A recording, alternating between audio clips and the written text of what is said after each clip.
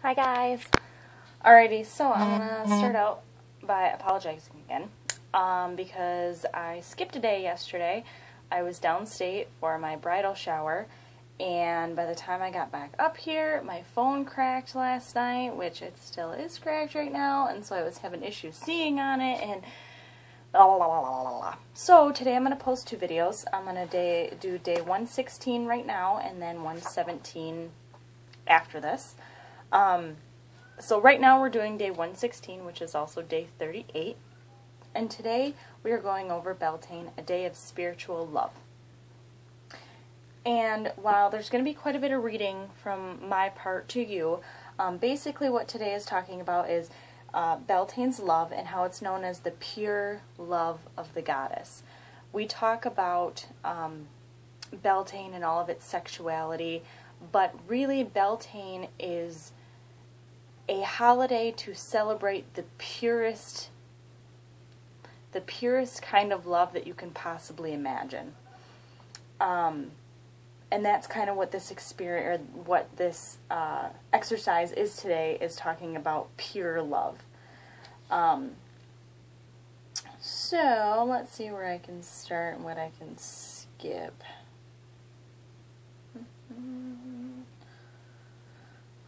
Yeah, like I was saying, spiritual love is an embrace of all. It's an undifferentiated love. It knows no attachments to particulars or individuals. It is just love of literally everything.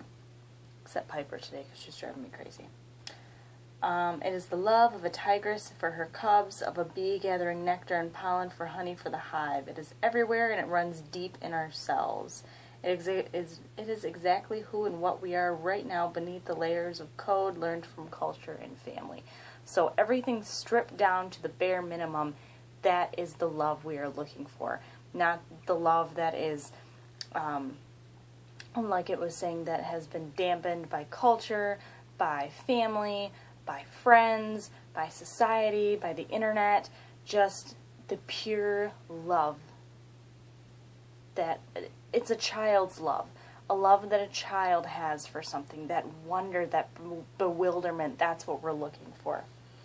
So what we're going to do today is you're going to take a blank piece of paper.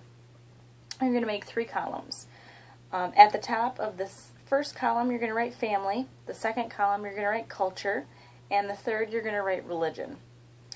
We learn many more codes in our lives, but these are the top 3 that affect us most at a deep unconscious level, is family, culture, and religion. Beneath the headings, write single words or short phrases that express learned rules that have shaped your thinking, feelings, and actions.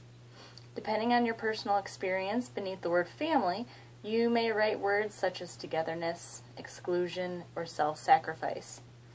Beneath culture, you may identify entitlement, gender roles, food choices, or whatever other codes apply to your own learned experience. If you were not raised with religion, under this heading describe the lack of religious upbringing, how the lack of religious upbringing may have shaped your current life story. When you're finished making your lists, select 1 word from each column.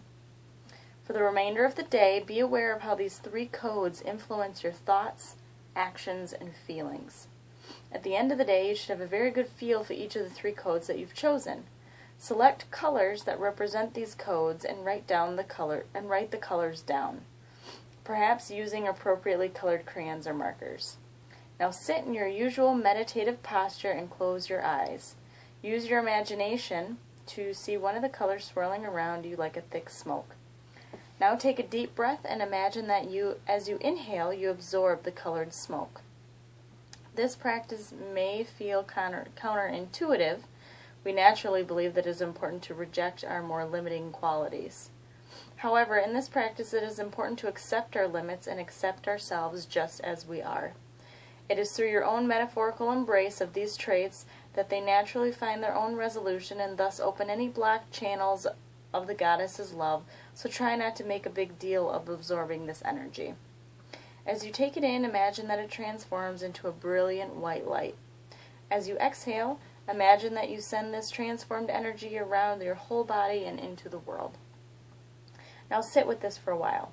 Are you able to accept yourself right now, no matter what storyline runs through your life? Practice this meditation each day until you finish your list of codes. By becoming more fully aware and accepting what goes into the making of you, you open the direct channel of Goddess love, and this is the love of and acceptance of life just as it is. So this seems like something that is not only going to take a couple days or possibly longer than that, depending on how many code words that you write down, but this is going to be a very deep exercise, and like they said, it's going to be something that's going to be very strange, especially if you write down a word that may be a little more negative. You know, like for religion, you may write strict, you may write limiting, you know, especially if you were grown up or brought up in a religion that's separate from what you are now, or like for me, you know, I was brought up in the Catholic faith, and for me it was confusing. It was